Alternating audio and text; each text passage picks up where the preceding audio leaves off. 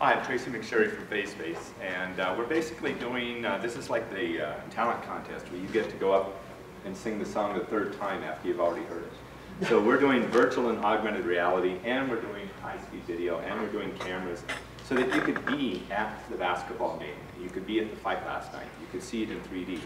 But also, for the one or two things that are interesting, a typical baseball or football game actually only lasts 13 minutes. It just takes 3 hours to get around to that 13 minutes.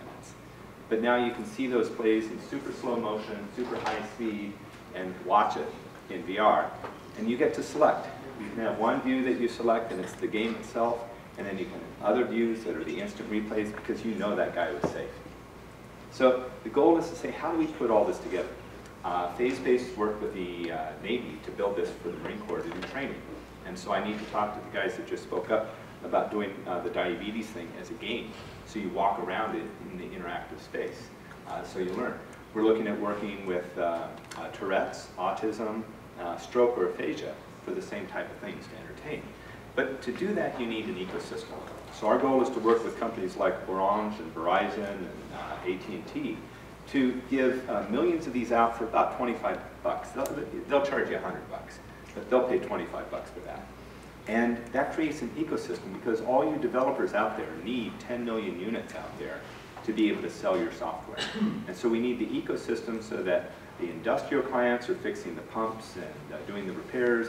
The business-to-business clients are doing collaborative reality, where the expert in Kansas City helps me repair that. And he sees through the view on the top of the camera what I see, and they're able to share the reality.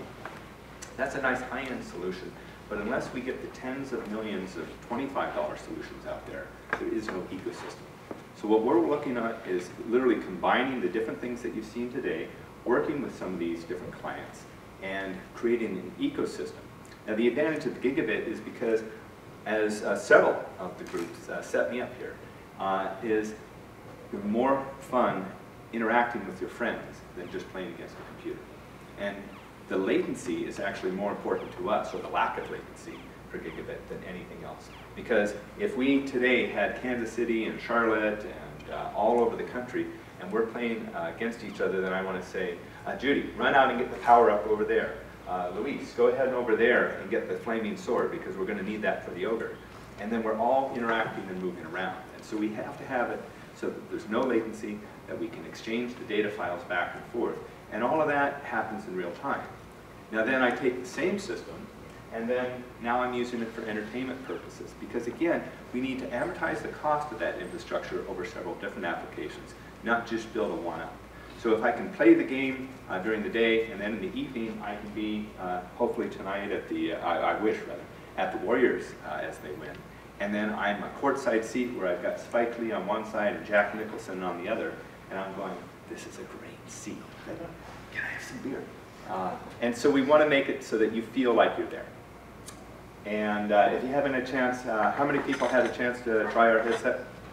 Okay, so if you hadn't had a chance, just stop me and I'll let you play with it.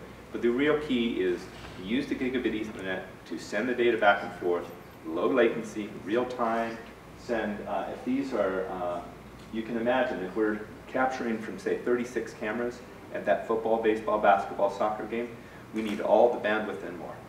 Thank you. Cool. Thanks.